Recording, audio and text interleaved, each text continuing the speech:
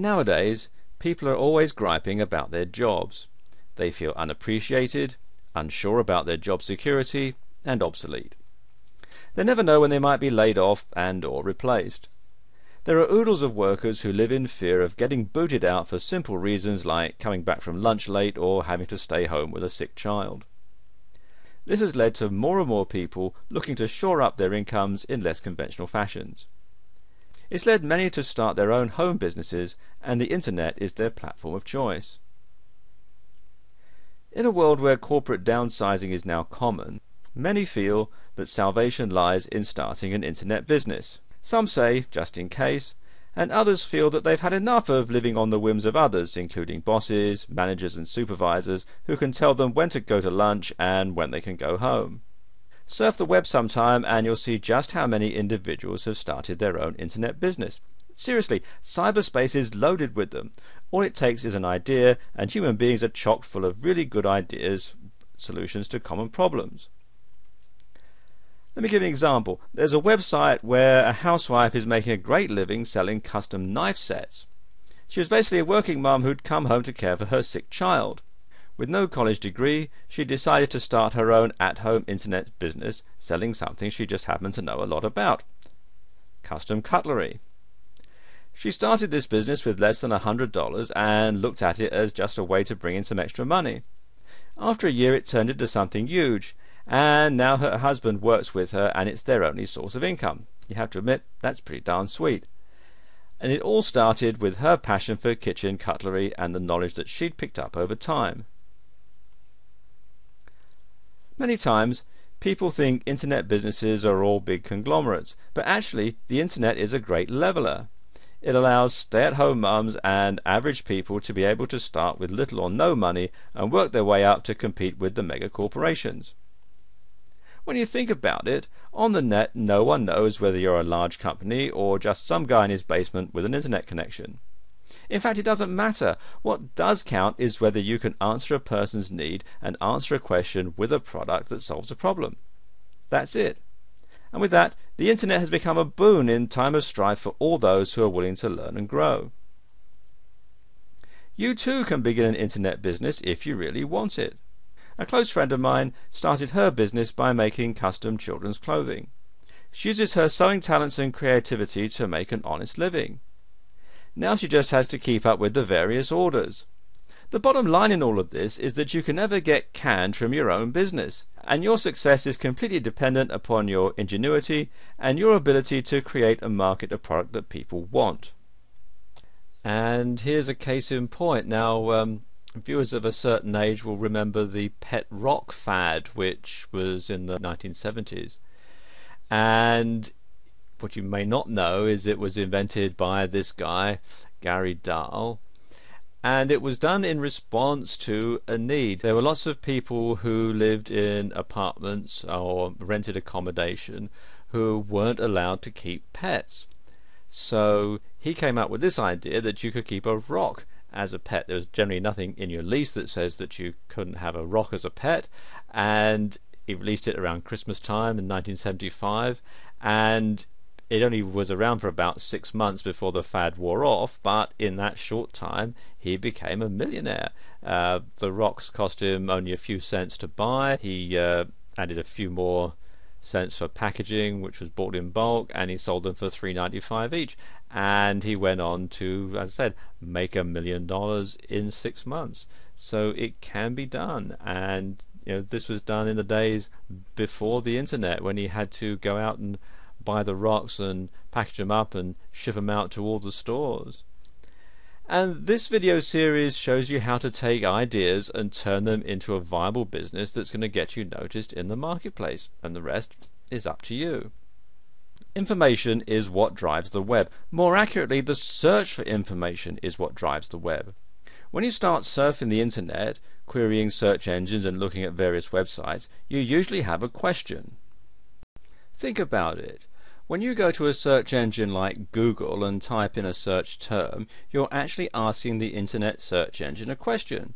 For instance, when you go and type in something like how to get rid of acne, or acne cure, or get rid of acne, you're actually asking the question, how do I get rid of acne, right? This is the usual application of search engine queries, and we do it all the time. The search engine results, called SERPs, answer that question by giving us a list of websites that have the information relevant to answering your query. And you can see for acne cures there's a whole lot here. And when you think about it like that, you'll quickly realize that the basic reason the internet thrives and grows is to answer questions put to it by hundreds of thousands of people worldwide. In the answers to questions are businesses, product sales, fortunes made, and the opportunity to answer and supply information about a topic. It could be anything, however, the process remains the same. In order to start an internet business, you must think this way, and as a result, your idea will be the answer to a question put forth by many. Most people go into business to make money. Having a clear picture of what product or service they're going to present via the internet is necessary in order to be successful. Having a business model plays a crucial role in achieving that goal. The type of environment in which a firm operates, as well as the type of changes that it faces, also play important roles. The internet stands to establish new game strategies for businesses. It renders existing bricks and mortar strategies obsolete, while creating opportunities for wealth creation via the web. Taking advantage of all that the internet entails involves conceiving and executing a good internet business model.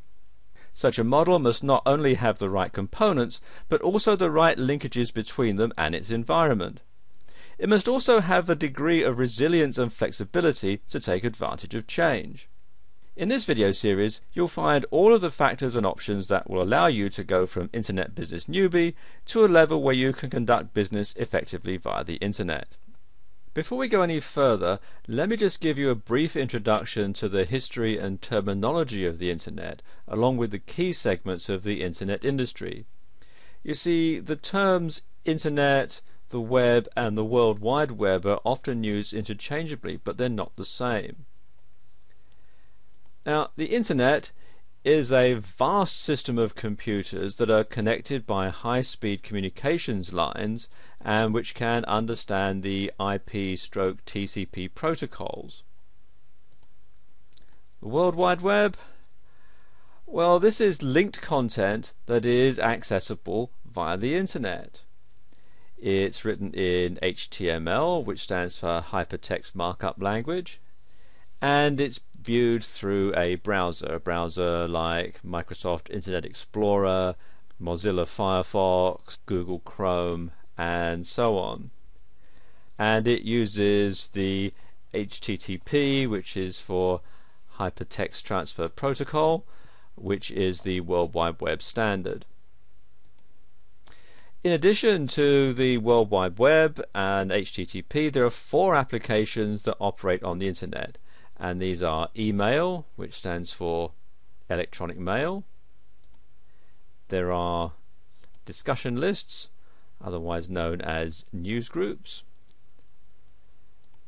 There's FTP, which stands for File Transfer Protocol. That's how you can transfer files from your computer to a web server.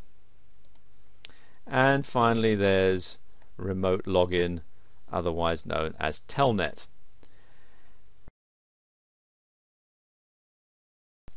Companies in the internet infrastructure are found in one of 11 market categories or profit sites, which are grouped into 3 segments.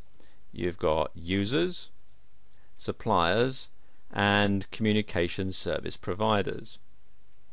Users are divided into information servers, e-commerce companies, brokers and agents, service providers, and market makers.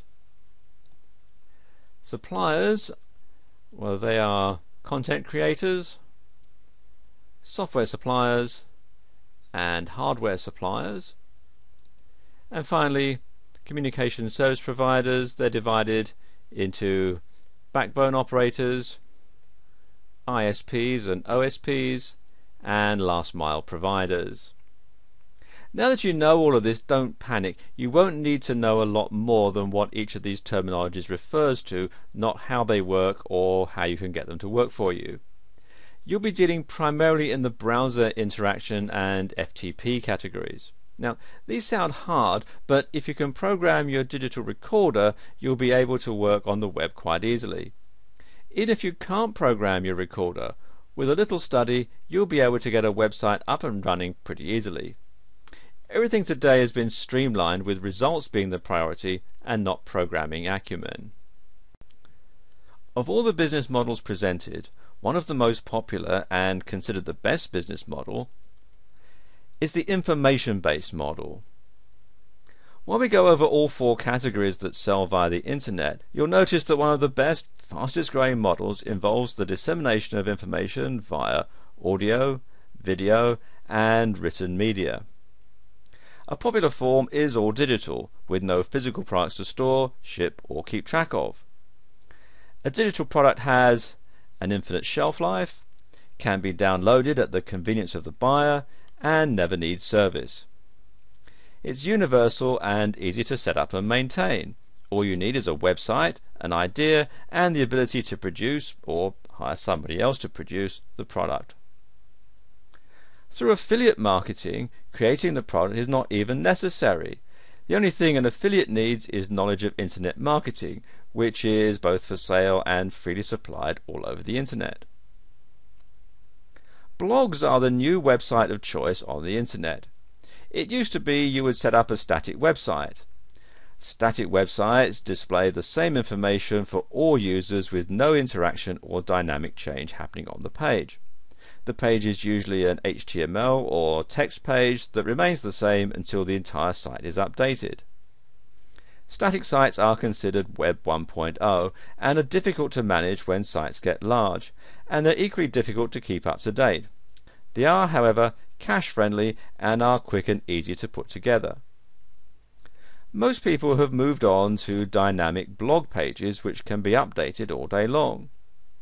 The index or sitemap for the site updates automatically as information is added to the site, and with some blog platforms like WordPress and Blogger, it also notifies search engines and the many Web 2.0 sites that something has changed. Because of this, blog platforms have become the ideal and most popular format for websites to be built on.